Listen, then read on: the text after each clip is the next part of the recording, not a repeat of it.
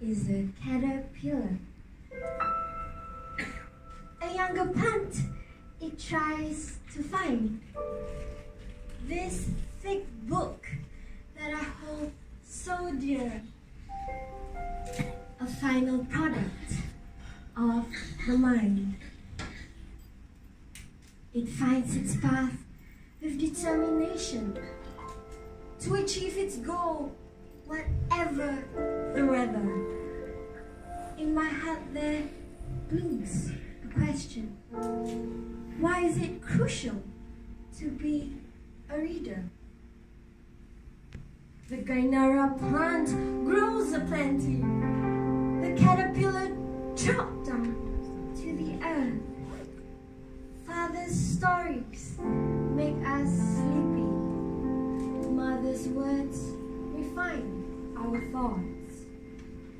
The caterpillar refuses to waver and becomes a chrysalis so tough and hard.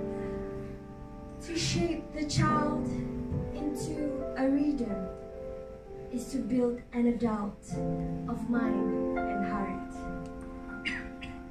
No matter how the weather worsens, the chrysalis hardens like a grip.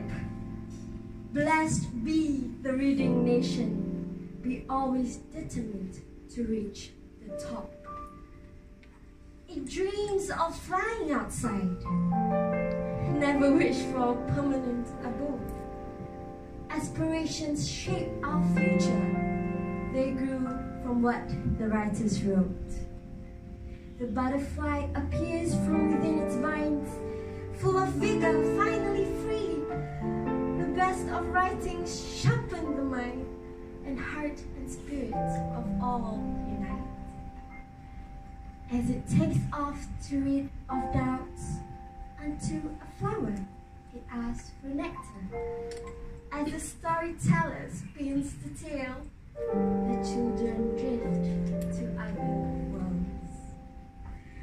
How timely is the life of a caterpillar. Now it's a gorgeous butterfly. The folk tales passed from one to another. Within the stories, some wisdom lies. Determined and never once it wavered. Its spirit strong from start to end. Have a century of the written word. The book council shall continue to thrive.